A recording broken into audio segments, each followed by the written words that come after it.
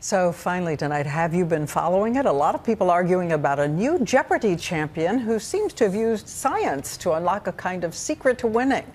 So in Jeopardy style, if the question is, he has everyone talking, the answer is, who is Arthur True? ABC's Lindsay Davis.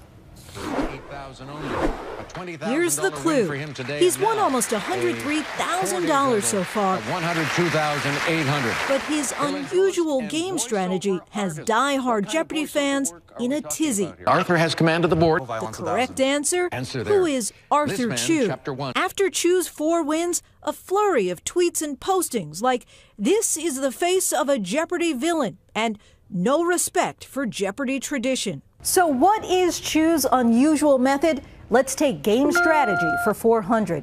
While the typical contestant often sticks with one category and goes from top to bottom, Chew often jumps around the board, keeping his opponents guessing and one step behind. Our term 1600.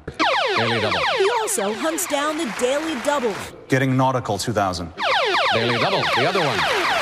Which typically found in the bottom 2 rows, keeping them for himself, even if he doesn't know the answer. $5. $5. Oh, don't feel confident in sports. All right, here is the clue. The strategy of the game is not just playing offense, but playing defense, trying to deny your opponents opportunities to score on you. Some websites now hailing him a hero, a mad genius. And while he could have been cutthroat in this final Jeopardy wager by raising it just $1, he did this. Interesting wager. $8,600. That takes you to $26,800. We have a tie. And we may just have someone who's finally cracked the code of America's favorite quiz show. Lindsay Davis, ABC News, New York.